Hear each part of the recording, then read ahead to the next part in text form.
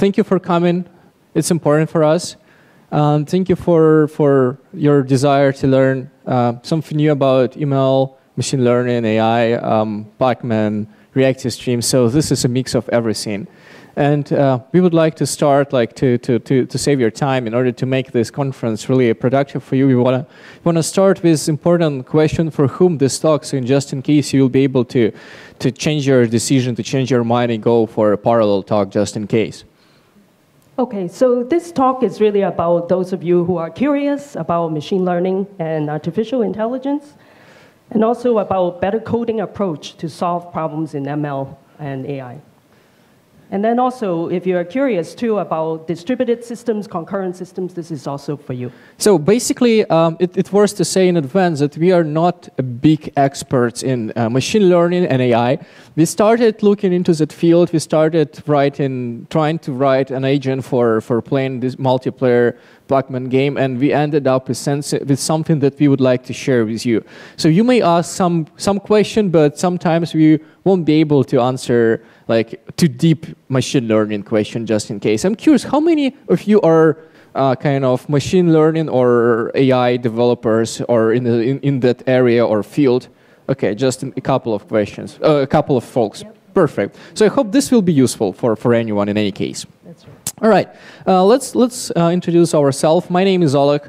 I'm from Kyiv, from Ukraine. I work for Netlify, doing reactive streams, reactive programming on a daily basis, contributor to Project Reactor, RSocket project. So I've done something related in the area of reactive streams and reactive programming, and I will be able to share some insights on that just in case you will be curious about that as well. Today, I wrote a book just in case you're curious about reactive programming in Spring.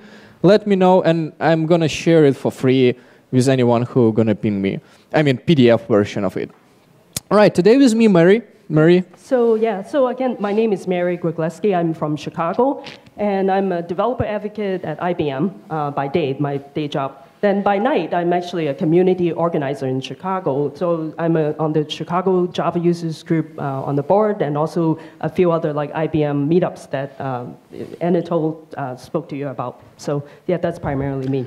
Yeah, so this is our team, and let's talk a little bit about our agenda. So basically, let me say what we are going to cover today. First of all, we are going to talk why PacMan and why this kind of game is still up to date after 30 years of after 30 years of the first intro into this field. Then we are going to talk which machine learning approaches you can apply today in order to let your PacMan play the game without the human. And finally, we are going to talk why reactive streams and why it's used good for this field as well.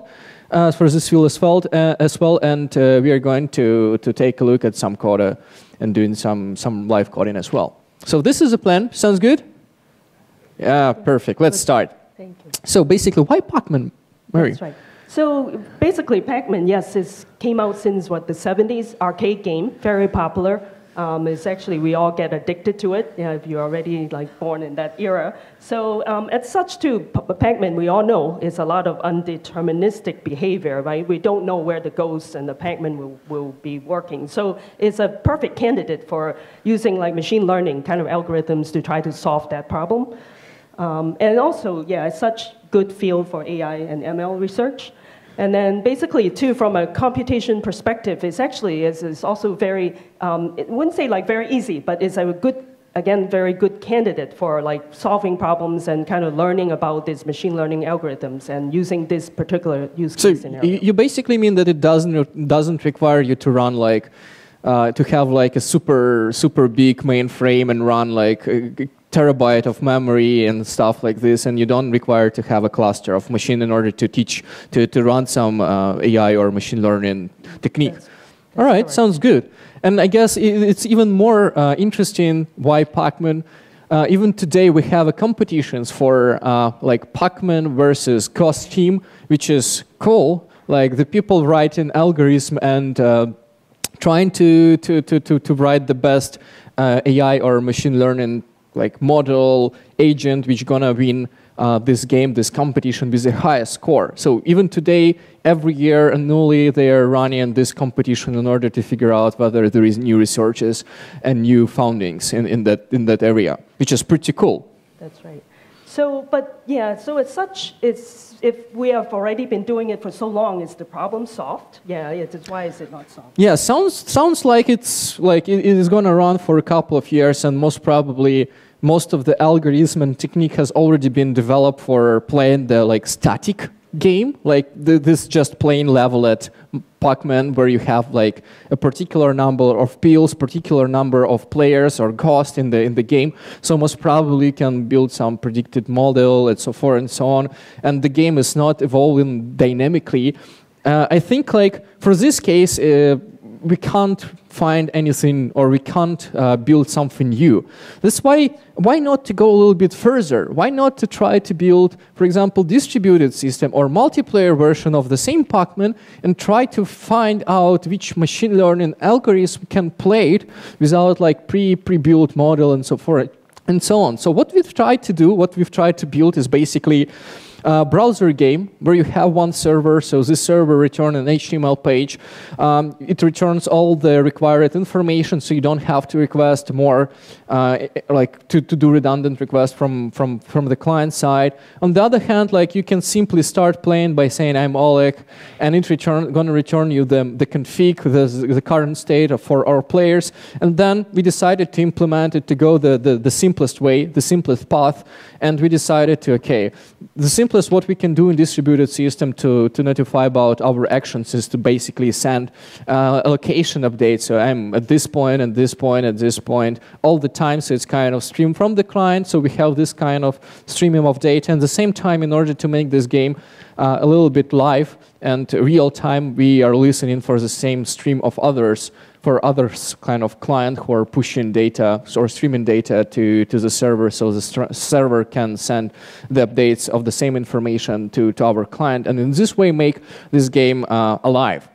And finally, in order to make it interesting for everyone, competitive, we have a scoreboard. So the main idea of every human in this game is to get the highest score, as well as the same goal we put as a main goal for our agents, to get the highest score and be there for the longest period of time.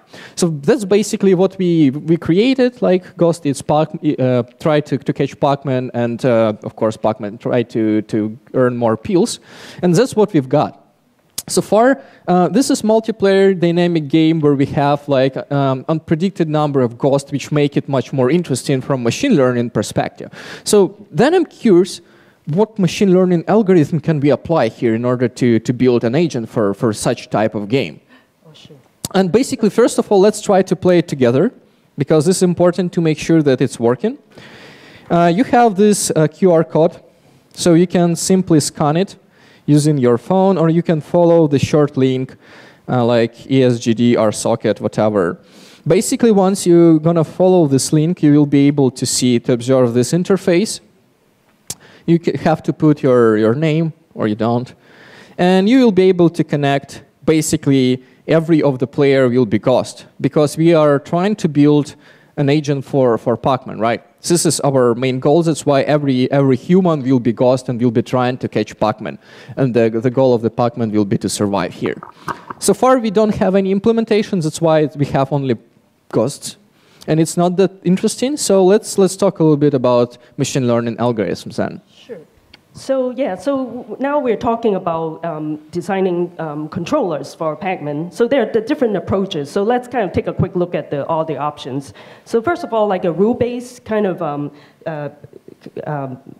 approach essentially is using if-then controls. So can you imagine then it's as such, it requires you to have very heavy domain knowledge of where the location is, what is the state, and what will be the next state, and all that stuff. So you can imagine that maybe it's not very practical, because then you have to know a lot ahead of time, and it basically can exhaust the memory as well. Yeah, I guess in our case, since we have pretty dynamic game, we are not we don't know how many players do we have, and most probably rule-based approach won't work very well, especially for distributed multiplayer game. That's correct.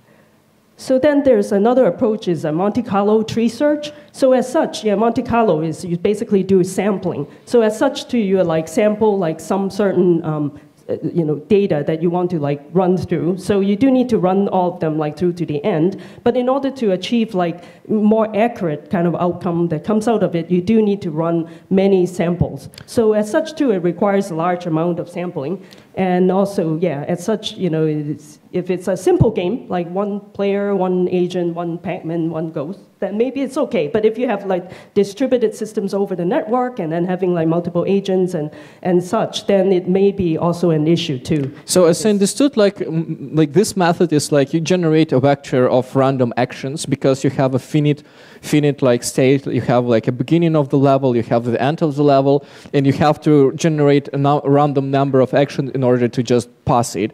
And you randomly generate them until you got the best result. So that's what's happening. All right. Yeah, so that's not a choice. And another choice would be to do is an evolutionary algorithm. So we're getting more into this AI space, doing like genetic programming or grammatical evolution. So as such, genetic programming too is more heuristic too. You're like mimicking, like human kind of like you learn as you like apply your techniques over it. So you again also have to like run it many times and kind of like derive at your at the outcome that you want it from. So basically, it's pretty, as I understand, it's pretty similar to method Monte Carlo, unless you just generate the first random number of actions, and then you try to fork at some random point and try, okay, whether this fork will be better, and then you fork again, and from random space, like point of your generated vector of actions, and try again. And by doing that all the time, you get like this kind of tree of random actions.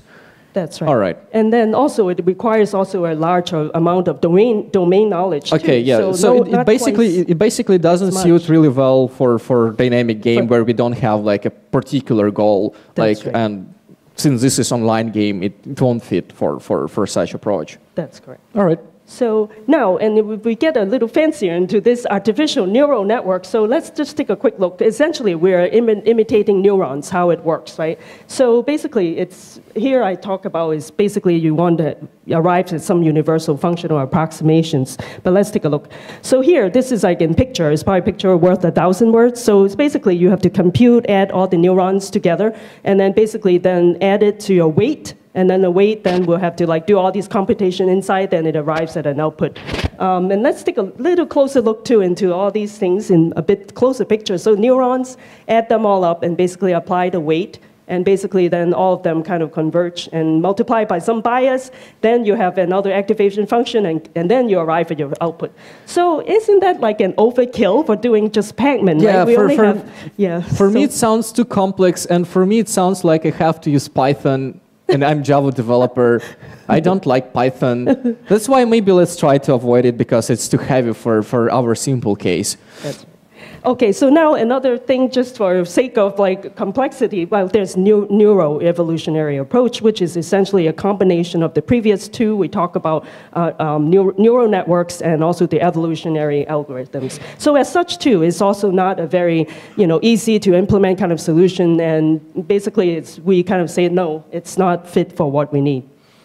Yeah, sounds too complex. So right. Do we have anything else? That's right. So like in machine learning, right, there's supervised and unsupervised. So somewhere in between in this decision that helps us to do will be a reinforcement learning. So using that and Q-learning, that's what we have kind of come up with. So essentially it's basically take an action of an agent for lack of like a teacher. So you have an agent, take the action, and basically action feeds it into the environment, and then the environment will evaluate, comes back with an observed environment, and that also gives you the outcome. And that's essentially the outcome is what we use for storing it as a knowledge base and then be used for future like decision making as well. Yeah, this sounds like we can continuously, progressively like educate our agent over the time along with real players. So let's go deeper in this, in the reinforcement and Q-learning, and let's figure out whether we can apply for our case. Sure. So yeah, so let's take a look then into like deeper into reinforcement learning. So as such, there are like 3 areas, right? We all know it's like decision we want to try to make, and basically decision, you make some decision that's action, then the action feeds into the environment that will actually produce an outcome. The outcome also comes with a reward, right? There's some value that comes back. So based on the value, you basically all of these, you store them into your knowledge base. So, all right, let's do everything step by step. Can you explain what is the decision in basic, in a sense? Sure. So like say in this particular case, right, when you start like your system, then there's nothing yet, no knowledge store. But in this case, if you look into it, so we try to make a decision. So look at the PacMan right now is either take a left or take a right in this particular case. So we kind of random. So we decide to, okay, let's take a right. So the idea is that like since we are at initial state, we haven't had a chance to get any knowledge so far. We are doing some random decision then, right? That's correct. Okay. So and since we have like 2-dimension game that we have only option up, down, right, left, but in this current state we have only 2 options. That's why we randomly choose right, for example. Right. Okay, that makes sense. Yeah. So now in this case we take a right. And then next thing is that you see that it moves right, then it's actually nothing blocked. It took a pill. So the pill itself is gain you some points. So for that's already the outcome. Comes back and actually score you, like say in this case, and 10 points. So that's like the reward.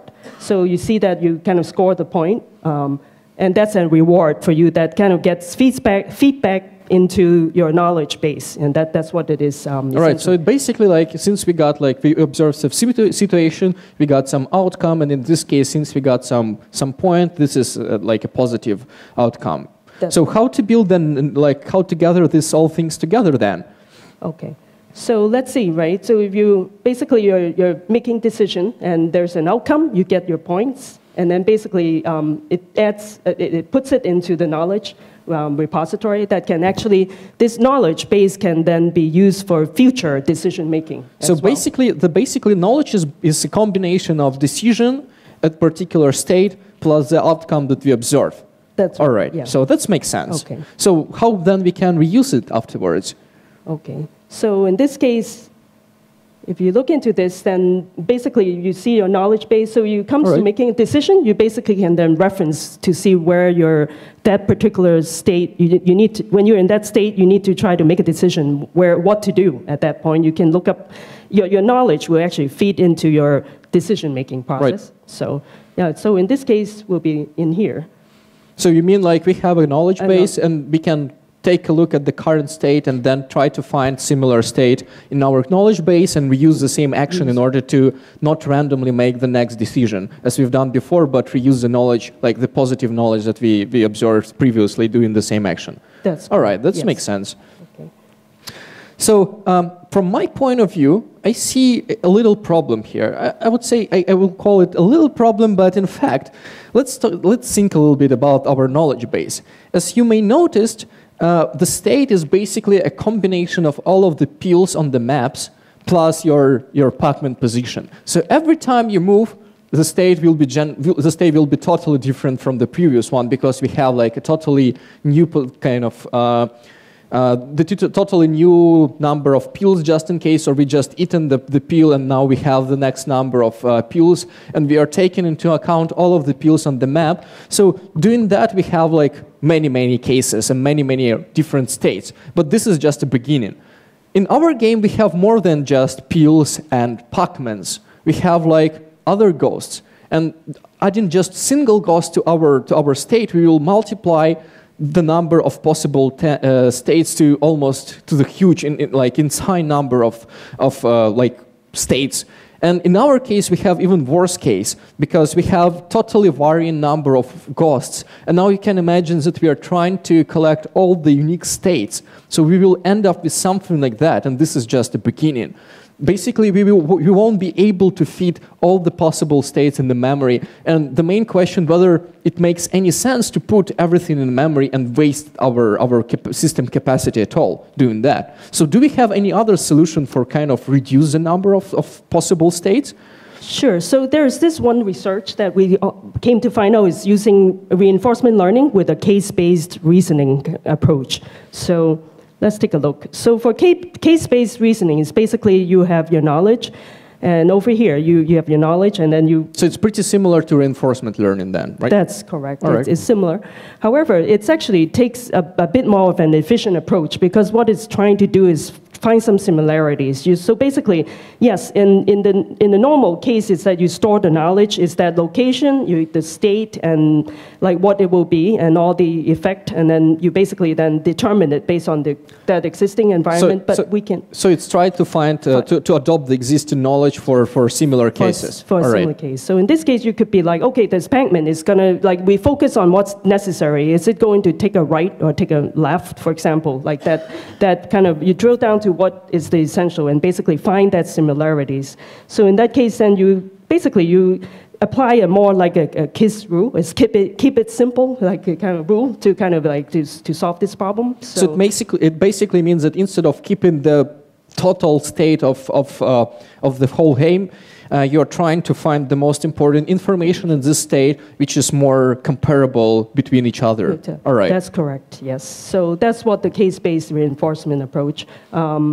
And over here, and basically, again, like you find that, then you apply again this reinforcement learning kind of approach, the Q-learning. Then essentially, because of this, you're finding like overlapping some area. So in that case, you make it a more efficient in your whole storing. So basically, as I understood, when it's possible to adopt, you're adopting. Otherwise, you're creating a new knowledge and improve, for example, an existing one in case you are adopting it. And in that case, you're kind of doing evolution over the time, as well as trying to learn something new. All right, and since you are adopting, you are keeping this kind of the finite number of states in the memory, and you don't overwhelm your computer by redundant states. All right, that's much better. Yeah. Okay. So let's summarize this stuff. Okay, we'll do a quick summary. So for case-based learning is basically, essentially provide you with a continuous learning with reinforcement learning, and also is really like a reinforcement learning improvement to over strictly the traditional way of doing reinforcement learning. Okay. Okay, so then, well, how about this, right? Like we're in this case, we're also going to be bringing in reactive streams. So how does reactive streams going to help us in terms of enabling like a machine learning kind of pipeline in this case? So let's kind of that's a good question. Why reactive streams? Why reactive streams is mentioned there at all? So basically, let's talk a little bit about the way we are doing the game at all. First of all, the game itself is a number of actions which we are trying to control. For example, it doesn't matter whether it's human or like agent or some algorithms for doing that. But in any case, the controlling is some serious or actually a stream of actions which you produce from your joystick or from any, I don't know, your keyboard to for example, your computer. And in one case, like in the most simplest case, like you're running everything within a local machine. So you just connected a new hardware to your computer, and everything happens almost immediately, right? There is no latency in between. Like you click the button and it's appeared immediately on your screen. So everything happens on time.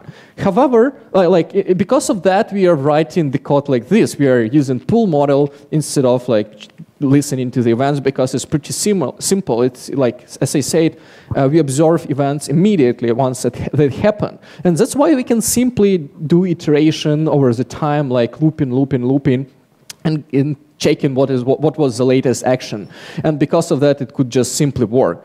On the other hand, once we try to build like a distributed system, like the system which is working over the network, the one we are trying the one we implemented, in our case, like multiplayer version of PacMan, all the action are sent over the wire. It means that they're going to be delayed a little bit, and the action the next one will be a little bit postponed, and your PacMan can go just over your screen just in case and do something you didn't expect it to do, which is not that good.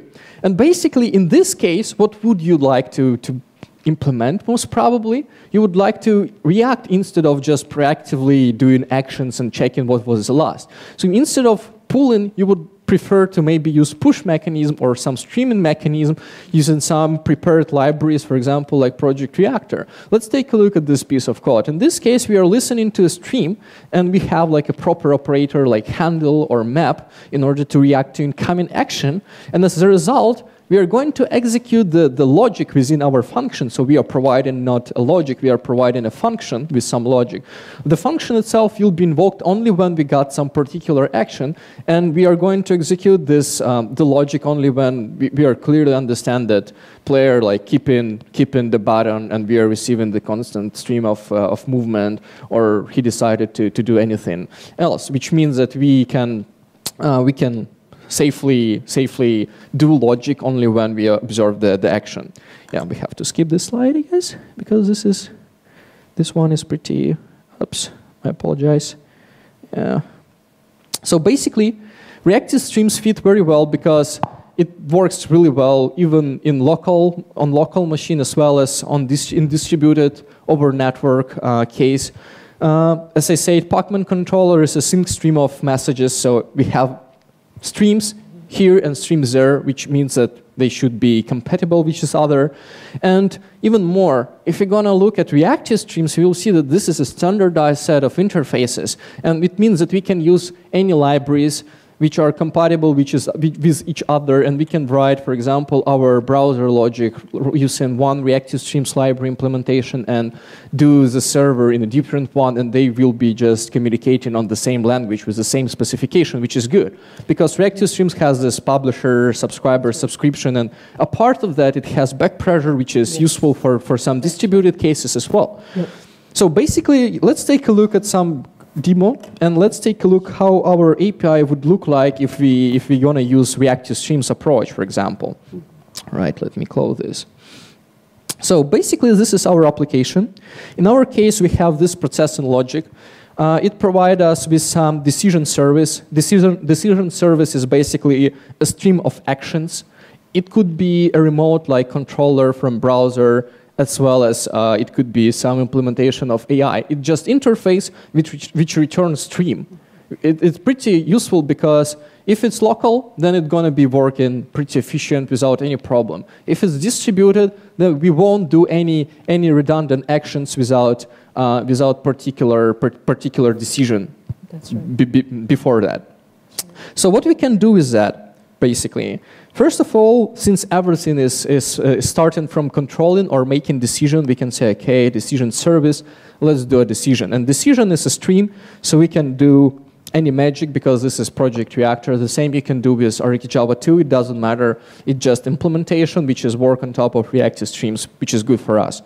So basically what we want to do, once we observe the action, we most probably want to run a game engine. And if you're going to look at game engine interface, we will see that game engine interface receives the flux of decision and returns the flux of outcomes. It basically means that the game engine transforms your logic, applies some decision, try to advance the game once the decision appeared, and observe the outcome or provide the outcome for downstream. So basically, it's something we really need.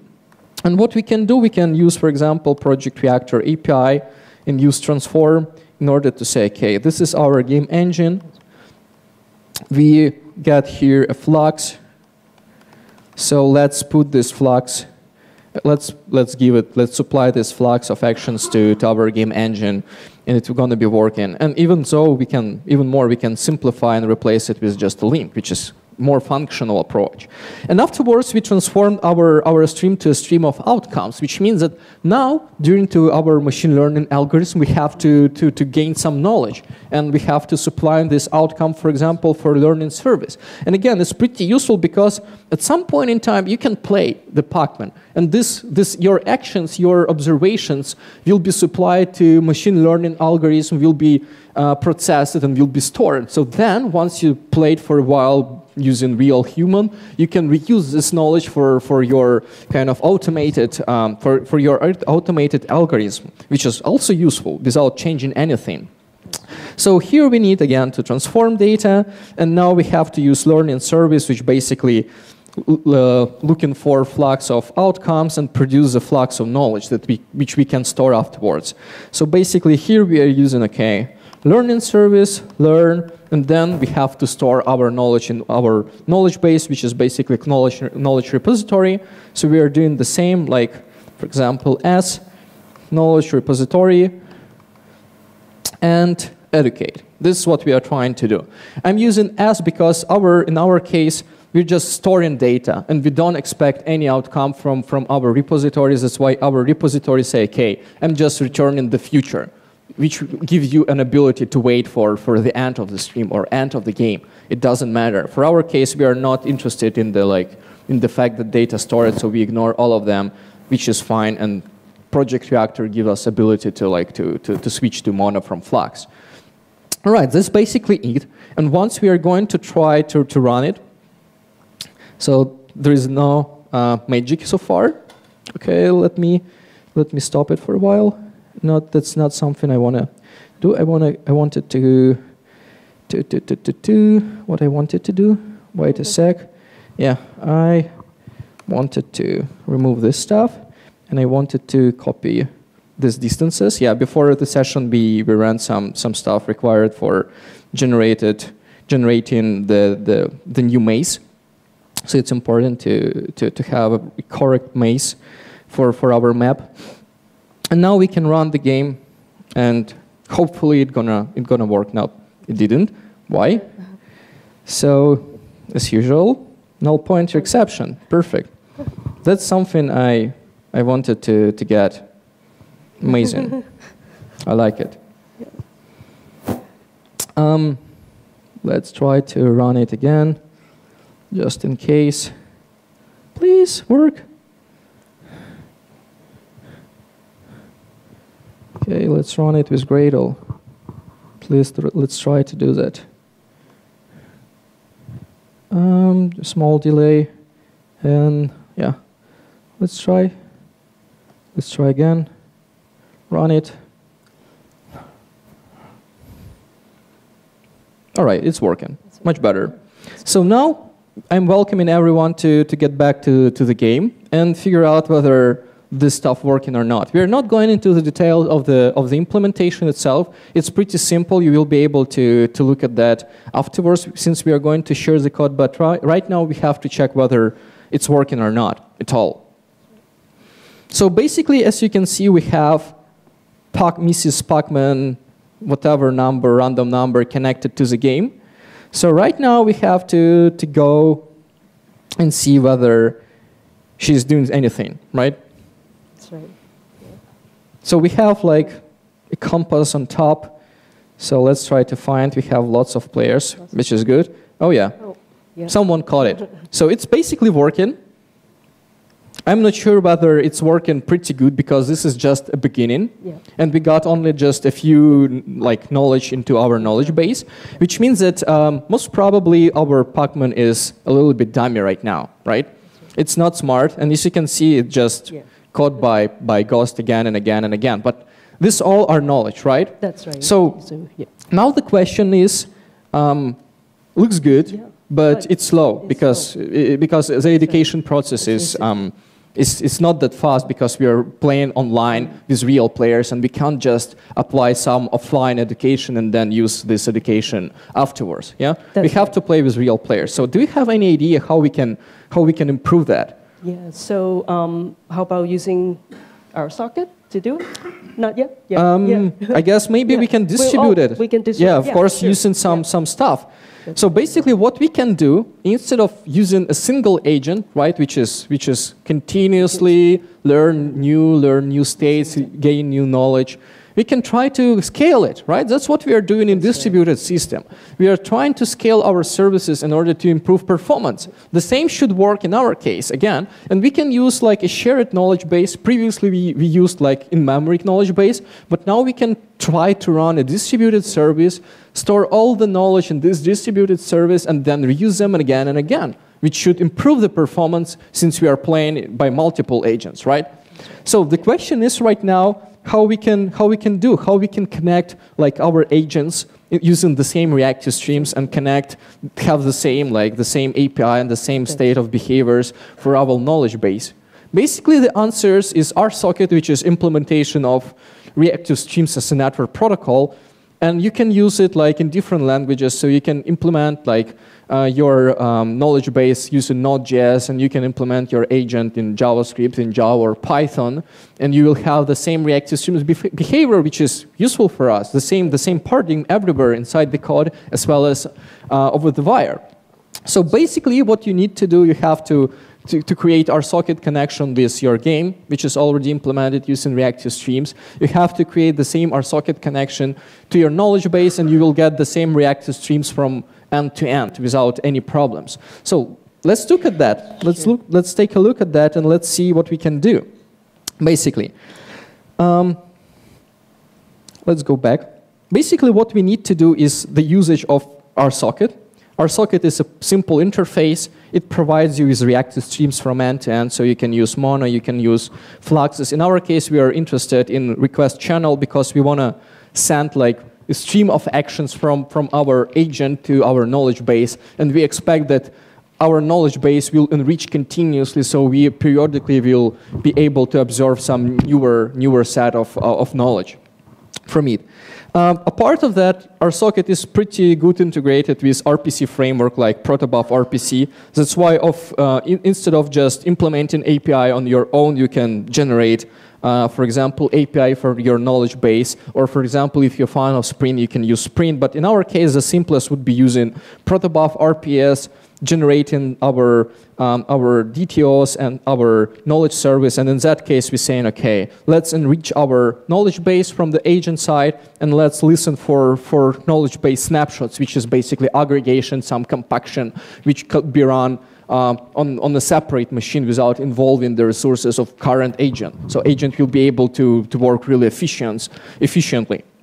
So basically, we can generate the code using the same protobuf generator, get the interfaces generated like this. So this is our knowledge service interface, which get flux and return flux. Perfect for us. And what we would need to do is basically build a remote implementation of our knowledge repository. And instead of using in-memory one, we are using in-memory one here. Instead of using in-memory one, we can use remote one, which is basically using the generated client. Perfect. That's what we want to use. And we don't have to rewrite anything. This is, as I say, this is reactive streams. So we have publisher, back and forth, and we don't have to rewrite our logic. We are using the same interface, and here we go.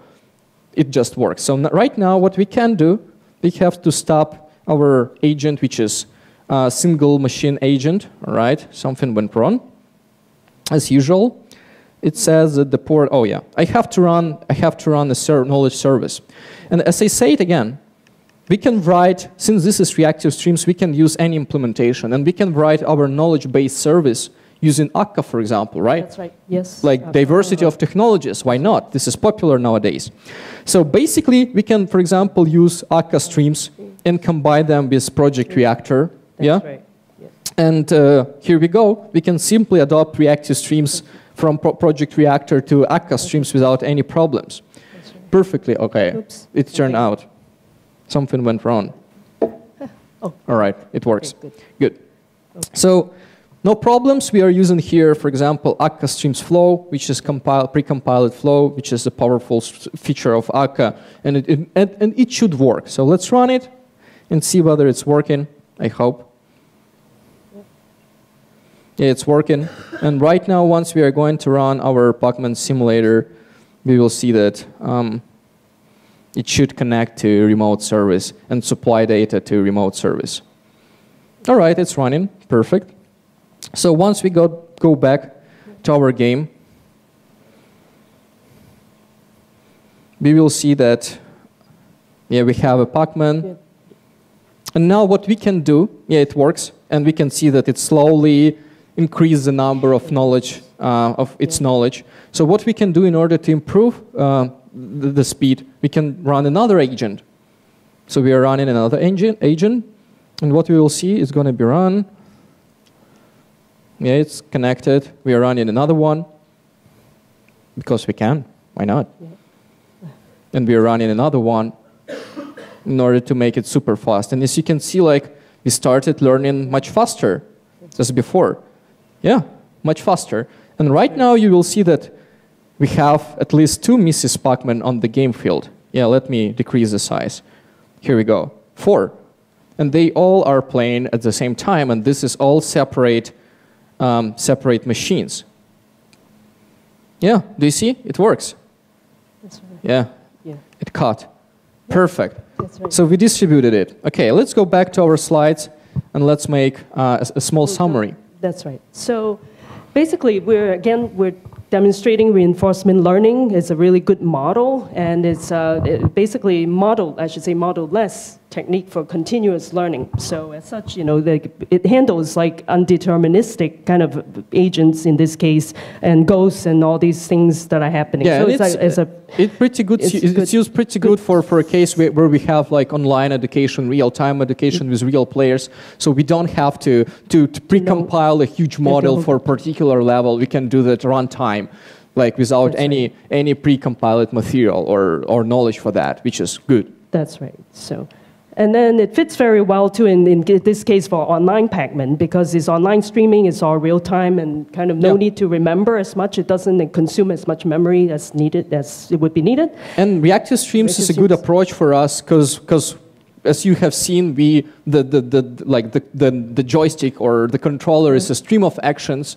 And as far as I remember, you can imagine the machine learning pipe as a pipe. So it could be like a continuation of machine learning pipe to your game. So it's the same stream of knowledge which is moving back and forth. So it's the same paradigm. So we can reuse it, and like this is a good fit for Reactive Streams as well. Yeah, that's correct. I think we really want to bring it to another level, put it into a cluster, make it even more for sure in the future as well. So yeah. All right, and again. Yeah. If you even so you're gonna try to run it on your local machine, it will be working as well, as good as in a distributed case without losing anything, which is cool. Right. Yeah. All right, this is basically it. We would like to share some resources that we used in order to build this stuff. So you will be able to look more into the papers that we covered as well. That's right. So a part of the paper, Reactive Stream specification, look at that, pretty good material. Reactive Streams Foundation stands for RSocket. So if you want to learn more about RSocket, look at this page. Some books on like machine learning, if you're not aware of it yet. This particular machine learning, reinforcement learning book by Stuart Russell and Peter Novick. The chapter 21 is a really good chapter on reinforcement learning. And then another one would be like by Richard Sutton and Andrew Bartow, that reinforcement learning and introduction to it too is very good introduction. And then the other paper that we want to point out is in here, that we talk about the case-based reasoning, and the classic K-game is this particular paper by the IEEE so members. It's a pretty good paper. It's short. Take a look at that, and you will be able to see how reinforcement key learning is compatible with case-based reasoning, which is useful and we used in this case for educating the agent and build the whole algorithm. All right. Yeah. Apart of that, it was to say that the whole stuff were run on IBM Cloud. You can get like everything for free. That's so right. all these things were run on IBM Cloud. Thanks for that for IBM. Yeah. And as far as I remember, you are sharing some knowledge about Reactive Streams and machine learning at the newsletter. The newsletter, that's correct. So for IBM too, we have newsletter. There are AI, machine learning topics, Watson and IoT, for example. So you're welcome to subscribe to these newsletter and unsubscribe anytime to their different topics. And Java too is what I also contributed to writing to the monthly newsletter. All right, and finally, all the whole application that were presented during this presentation is available by this latest link, so feel free to follow it and take a look at the implementation. And thank you for your attention. Thank you. And that's basically it. Thank you.